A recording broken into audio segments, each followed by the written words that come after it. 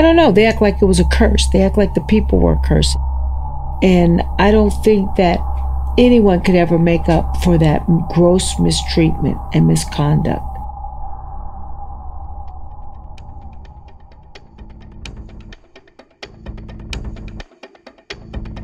That's acting San Francisco Police Captain Yolanda Williams, a former member of the People's Temple, describing how survivors were shunned, humiliated, and then blamed when they returned from Jonestown.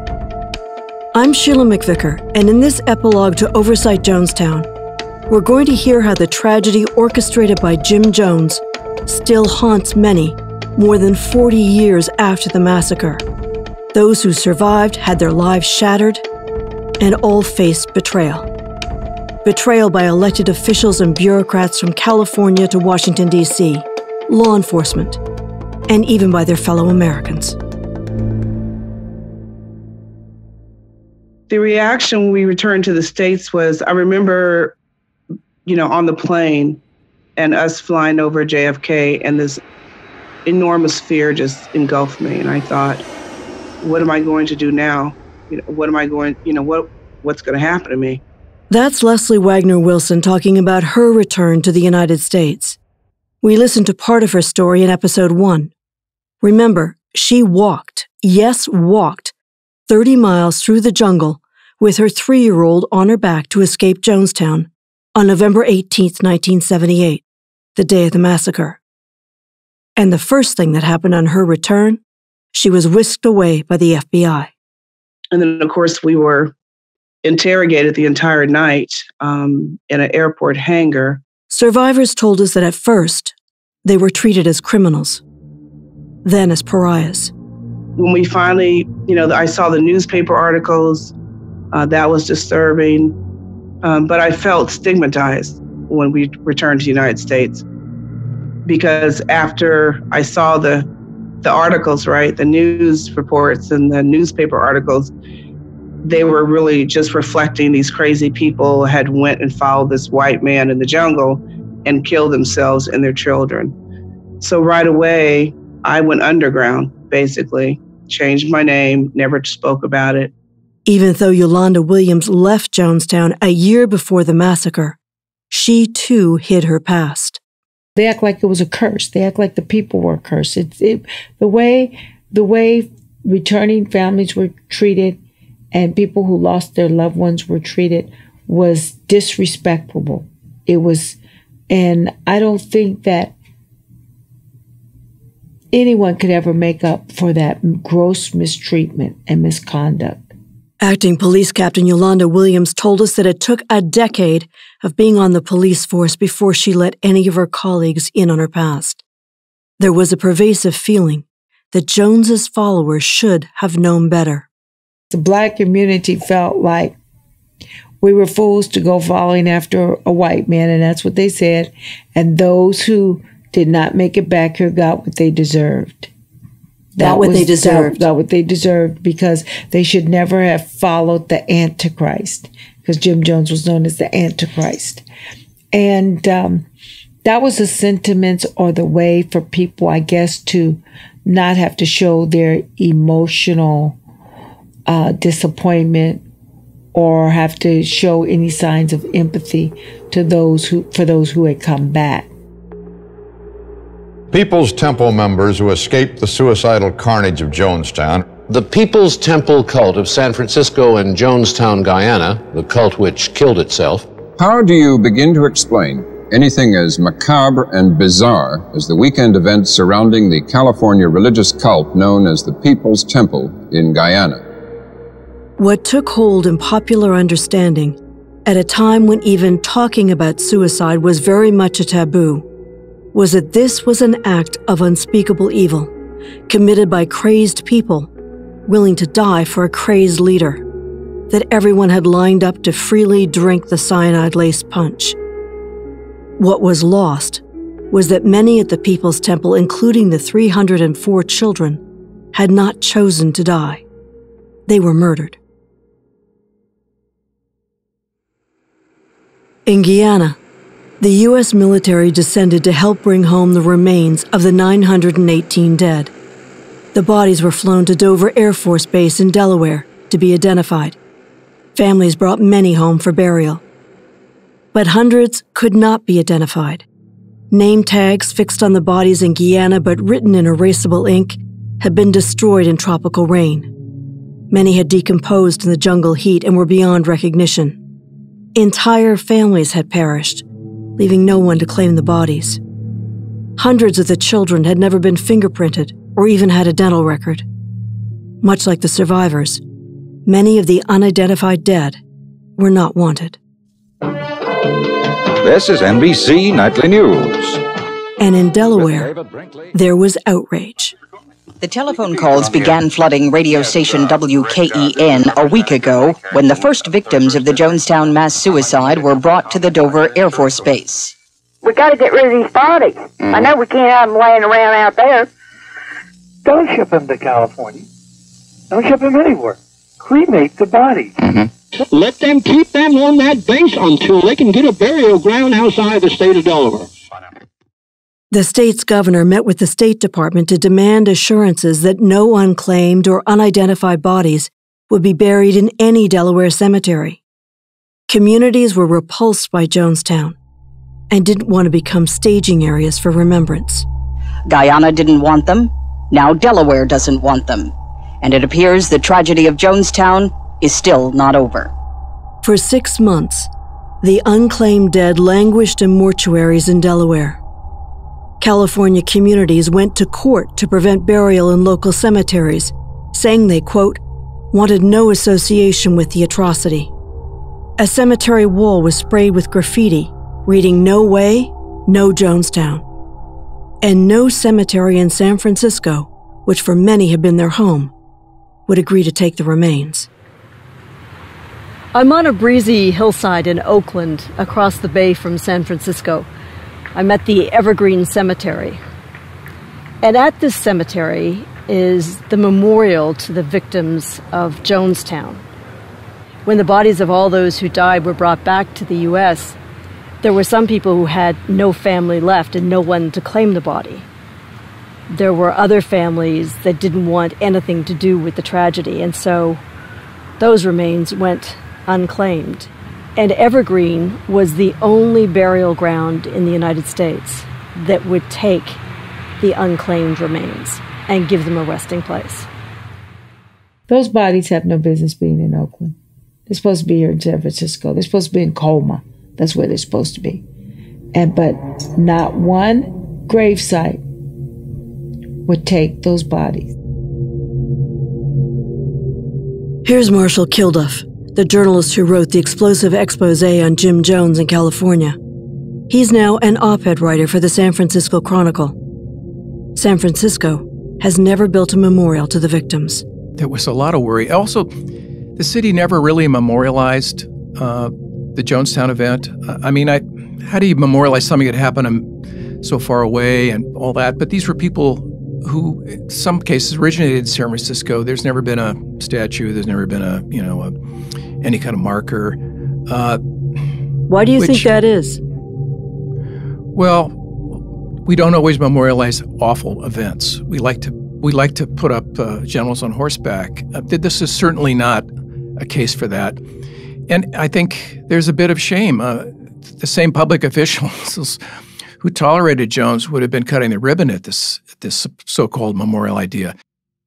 So the only memorial to the dead is in that out-of-the-way corner of Evergreen Cemetery in the Oakland Hills, where 412 are buried. There are 4 gray slabs etched with all 918 names. Patricia Parks, James Warren Jones, that's Reverend Jim Jones, and John Victor Stone. John Victor, who we told you about in episode 4, was a 6-year-old boy who had been at the center of the custody battle that Jones was willing to destroy the People's Temple over. Like so many, John Victor's body could not be identified. His mother, Grace Stone, who had once been part of Jones's inner circle but who had fled the People's Temple before the move to Guyana, lives in California.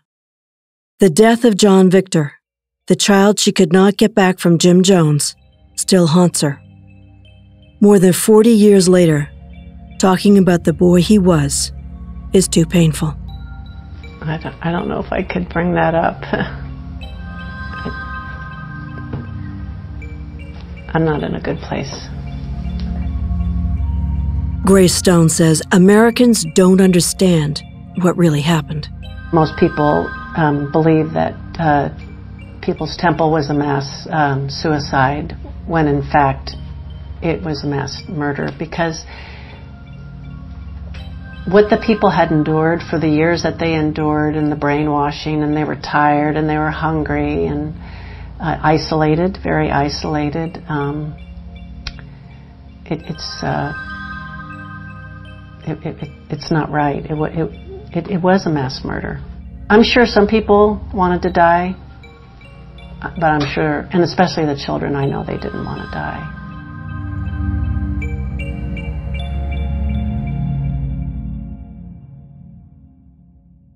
There are other children we need to talk about. Children who were stolen. Yes, stolen. Children who disappeared. We know that in California, as a regular practice, the People's Temple took children from their parents and put them into other homes. That was how John Victor Stone was taken from his mother, Grace. And we know that the People's Temple kept on file documents, powers of attorney, and permission to travel documents that had the effect of giving anyone, related or not, permission to take any People's Temple child to Guyana. The People's Temple in California also ran foster homes for children, and People's Temple members also became court-appointed guardians. More than half of the children in Jonestown had traveled there without a parent, other relative, or guardian. Here's Yolanda Williams. There were children that were taken to Jonestown illegally. How were they taken to Jonestown? Passports were gotten for them. In the aftermath of Jonestown, there is a moment when people begin to ask questions and rummage around in files. In our last episode, we told you about the limited investigations that took place after Jonestown and how there was almost no culpability for those who enabled Jones and his crimes. There was one other investigation that we found, this one by the Government Accountability Office, or the GAO, which is charged with looking at how taxpayer dollars are spent. This investigation, 2 years after the tragedy, primarily examined if government funds were paid out on foster children or state wards after they had been stolen from California by the People's Temple and moved to Guyana. This GAO report treated the impact on human lives, on children, primarily as an accounting matter. But we reviewed the report and considered the human cost. The GAO report found that 19 children, 19 wards of the court, were taken illegally from California to Jonestown. And at least one foster child was taken illegally from California to Jonestown. All of them were murdered. So in the case of the children, has there ever been any kind of reckoning about those children? Not to my knowledge. There's never really been any talk in San Francisco, to my knowledge, about the missing children or concern about some children that have never been accounted for. What about the families? Parents might not have survived, or the parents might not have known what to do, or just given up because they had no legal system to back them or support them. I don't think that the government's going to help you figure out how to sue them. Money had always been a big part of the People's Temple Jonestown equation. In our first episode, we described what happened the day of the massacre. And here's what we told you. One of Jones's lieutenants summons a man named Tim Carter. We've spoken to Carter several times, and this is what he told us. He, along with 2 others, were summoned to the command hut, and there they were given 3 suitcases full of cash and gold, nearly $1 million in cash, and told by any means to get it to the Soviet embassy in Georgetown, along with documents that sign over even more millions of the People's Temple money to the USSR. In the end, Tim Carter and the others were arrested by Guyanese police. They never got to the Soviet embassy. He eventually returned to the U.S. We're back with Yolanda Williams, a former member of the People's Temple leadership, talking about Jim Jones. Did you think he had a lot of money? Oh, I knew he had a lot of money. I was a member of the planning commission. I heard he had Swiss bank accounts and everything. He was filtering money all over the place because he said they'd never capture him alive. He'd always have someplace to go. And where did Jones get his money? Here's what we told you in episode 2. Other than the property that he had people sign over, other than the Social Security checks, the foster children checks, the pension checks. Insurance policies, jewelry, and any type of stocks and bonds or things that you may have accumulated or acquired.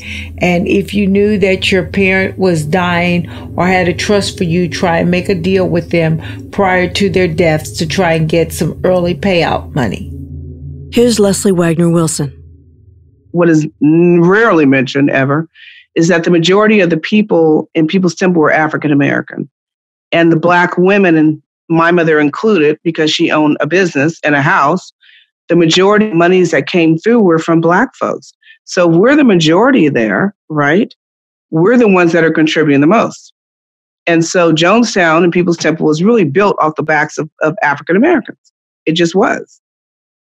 It just was. And so that's never really spoken about, you know. The FBI and the court-appointed receiver did track down the cash, at least some of it, from bank accounts in Panama, throughout the Caribbean, and Switzerland. There were safety deposit boxes, gold Krugerrands, jewelry, multiple shell corporations, numbered bank accounts in the names of individuals, including several in the name of a 70-year-old woman, Annie Jean McGowan, that totaled more than $7 million. In all, it added up to about $10 million. In today's terms, that's $40 million. So what happened to the money? The U.S. government took $1.6 million for bringing the bodies home. The Guyanese government sued for damages and got another $1 million. The cemetery in Oakland was paid. Former members sued to get back property they had given to the People's Temple, and others wanted settlements for those who had died. Most people, I think they were paid $1,000 or $2,000 for family members that they lost, which is nothing, a penny, because there were millions upon millions upon millions of dollars that they had stashed all over the place. But no one ever contacted us to ask us if we wanted to file a claim or anything. It's just like we didn't even exist. The Ryan sisters, Erin and Patricia, said they felt betrayed by their country over and over. Particularly painful and poignant since they, like their father, the assassinated Congressman Leo Ryan, devoted their lives to public service and the government. Everything became a battle, even getting a posthumous Congressional Gold Medal for their father, one of the few congressmen to have been assassinated in the line of duty. Why would that not just be automatic, that we have to honor this person? That's what we wanted to know. We had to walk the halls and go to every office and get signatures and persuade them to sign on. And it was... Did people say no? Yeah. Yeah. Awarding a Congressional Gold Medal requires 218 signatures. In the end, it took 5 years before President Reagan signed a bill authorizing it. Is it just a question of changing time, or is there something around that story of what happened to your dad? We don't know. We don't know. But we spent months. So what happened to some of the other people who told us their stories? No one came out unscathed. State Department officials, including the Ambassador John Burke and the desk officer Frank Tuminia, saw their promising careers stall. Another State Department official, who spoke to us on background, told us he suffered a breakdown. David Rubin, the investigator we featured in episode 3 from the San Francisco District Attorney's Office, lost his job and his marriage. And when you talk to the survivors, most openly talk about post-traumatic stress disorder, PTSD. Here's Leslie Wagner Wilson again. Her story is like so many others. I suffered from PTSD, but it wasn't diagnosed. I had survivor's guilt. It wasn't diagnosed. So I probably spent the first 20 years functioning, externally, but internally, I suffered. I suffered tremendously. She repeated some of the mistakes and horrors of her past. My first relationship out of Jonestown was an abusive relationship. And then I realized that, I would get beat and then it would be okay. And then I'd think about the good times. And then I'd say, well, I love him and he loves me. He's just angry.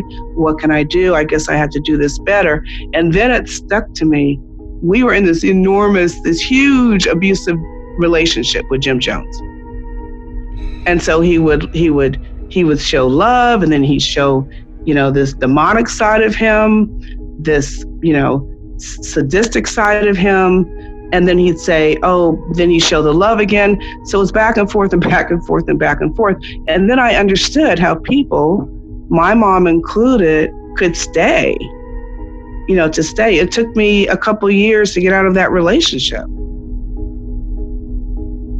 So I was very self-destructive. I did not want to be here. I had tried suicide once, and the only reason I didn't pull the trigger was because I thought of Jakari, and it was on the first Mother's Day. Jakari is the youngest survivor of Jonestown and Leslie Wagner Wilson's son. And I was so lost and damaged, and I just didn't want to survive. It took decades, but Leslie Wagner Wilson put together the shattered pieces of her life, survived, and told us she's now thriving. What is rarely mentioned is the continuing impact of Jonestown on the children. Yolanda Williams. And needless to say, a few of the returning youth that were babies or children over in Jonestown unfortunately engaged in criminal misconduct. That's what happened to Jakari. Leslie Wagner Wilson told us that the 3-year-old son she carried on her back has never been able to shake off the trauma of Jonestown, and she is convinced what happened shaped the course of his life. So he has a long prison sentence. I think he'll be out in 5 years due to his age, but the majority of his life has been spent in prison, and that's because of the emotional distress.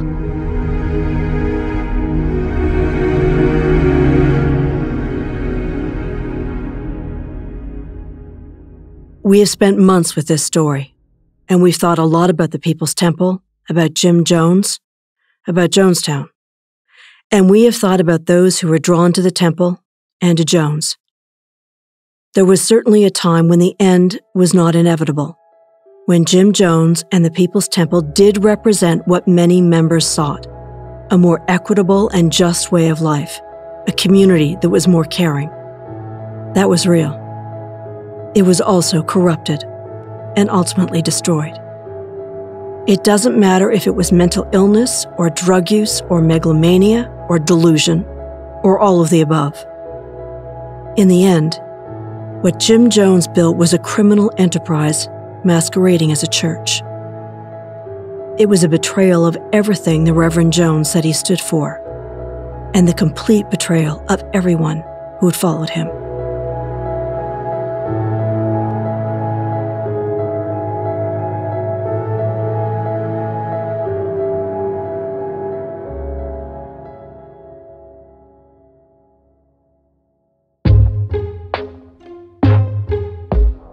Thank you for listening to Oversight.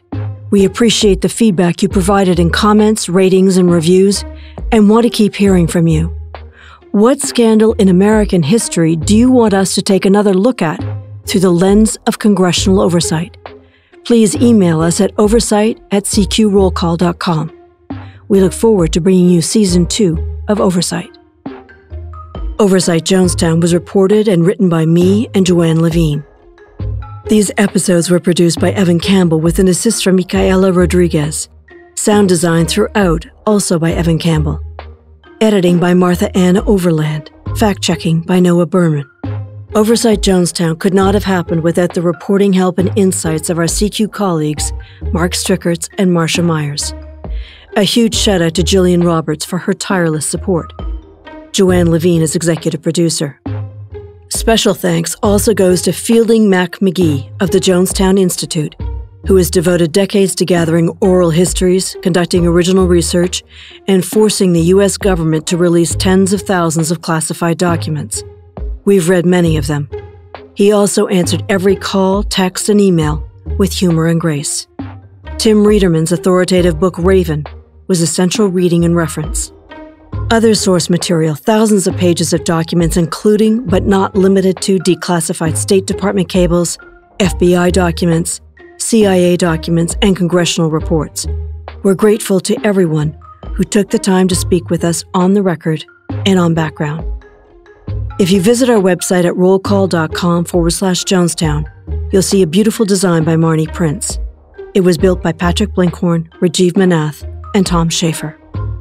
Oversight is a production of CQ Roll Call.